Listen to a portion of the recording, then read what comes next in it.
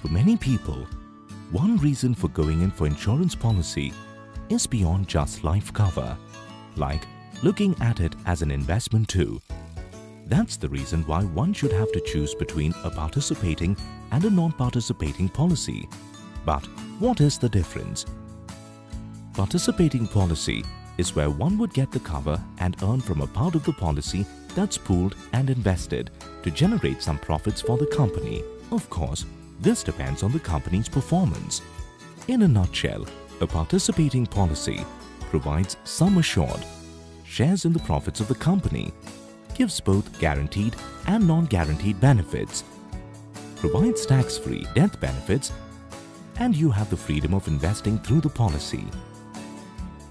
On the other hand, a non-participating policy is a pure insurance policy, meant for risk-averse and for someone looking for pure cover.